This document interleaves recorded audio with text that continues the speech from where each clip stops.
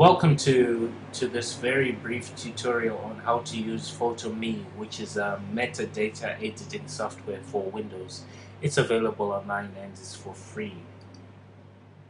So firstly, I'm going to open up the program Photome. And as you can see from the overview, it provides a plethora of information about what you will have currently opened in your program. So I'm going to go ahead and open an image file, and it works best with JPEG.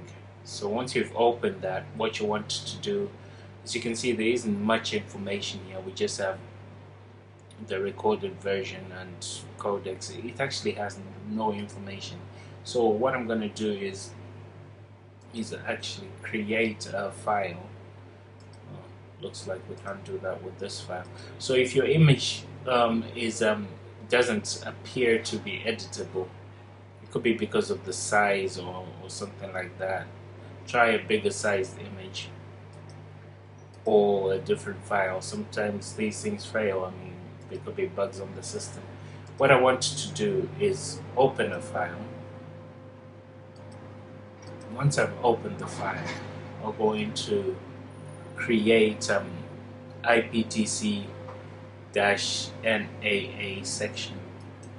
That's what I'll do next, and then from there on I'll go on to this little plus sign and choose whatever it is I want to add from this menu. So right now I want to start with keyword. My main keyword will be my name.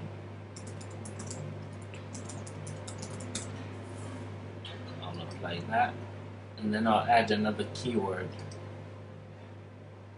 You could separate your keywords with commas, but I always find it easier to have keywords at different in their own separate tags.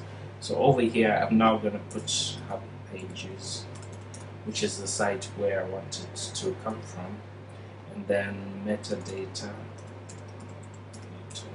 tutorial, and then I also want to say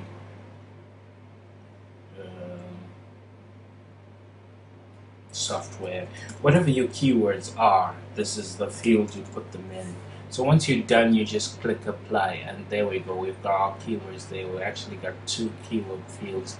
You can add much more, like location. You can add expiration date to it. Just experiment. Go in there and experiment, play around with it, and see what you get out of it. What I usually like to do is always add the creator. I think it's important to have the creator added to that. So that's done, and I also want to add copyright information. So let's go and look for copyright information. Here we go, copyright notice. I'll add that, and I'll say this image.